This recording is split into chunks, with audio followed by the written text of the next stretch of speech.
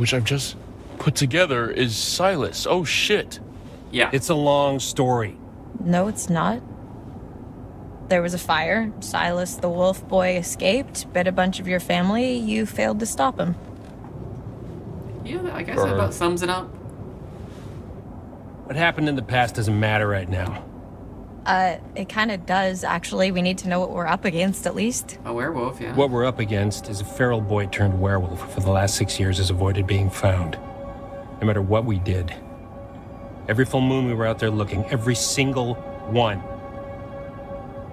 Now the son of a bitch is finally here. So what we're up against is my only chance to end this thing for